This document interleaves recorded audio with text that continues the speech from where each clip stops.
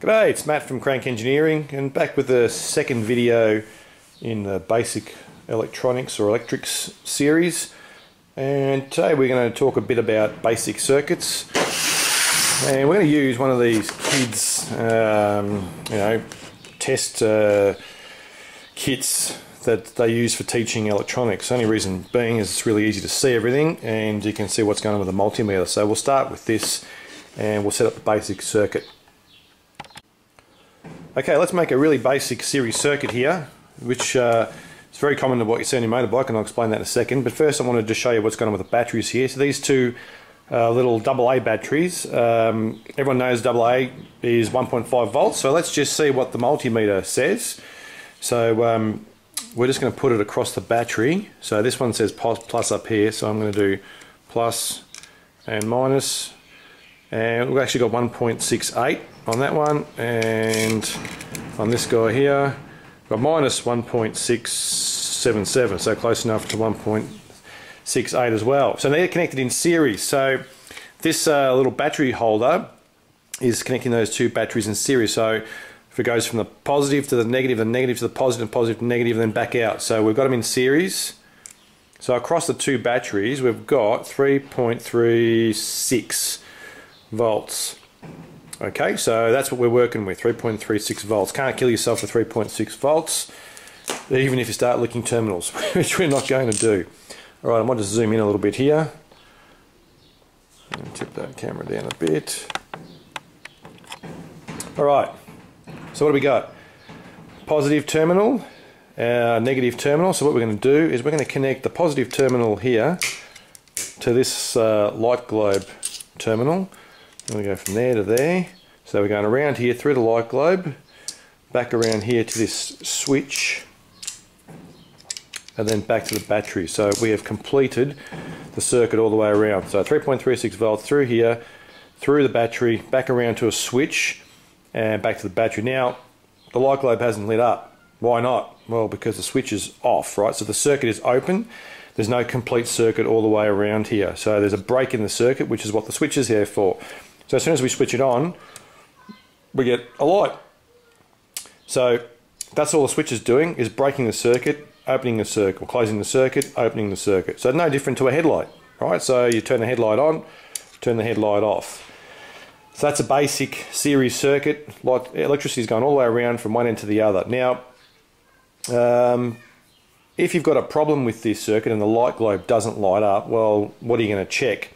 So you're going to check a couple of things, and I'll zoom out for a second so we can see the multimeter. So let's just take the light globe out. So clearly, if the light globe was blown, like it will be now that I've dropped it on the floor, light's not going to light up, right? But we want to test what the problem actually is. So if we know that there's supposed to be 3.36 volts across this battery, so there we go. I've got 3.34, whatever it might be, and if this was a wire going up to the battery terminal, if I tested it here and I've still got the same voltage, well, I know that the wire between here and here is okay. In this case, it's just a piece of plastic with a bit of metal on the back, and that's making a connection. So I've got 3.34, 3.34, but I go to this side and I've really got, that's millivolts, that's thousandths of a volt, dropping all the way down. It's saying I can't see any voltage. Effectively you've got zero. Well, why have you got zero? Well, because it's a break in the circuit here, which would be no different to what would happen if the light globe was blown. So my multimeter is telling me my problem is between this point and this point, which is great. That's what it's there to do. So let's get that globe back and go to the next one. Okay, in this circuit, I've taken out the switch and I've replaced it with a momentary switch, and I'll show you what that does. This could be similar to your indicator circuit, or maybe a brake light circuit, where when you push down or close the circuit, the globe lights up, and as soon as you release it, it breaks the circuit and the globe goes out. So similar to an indicator circuit, really.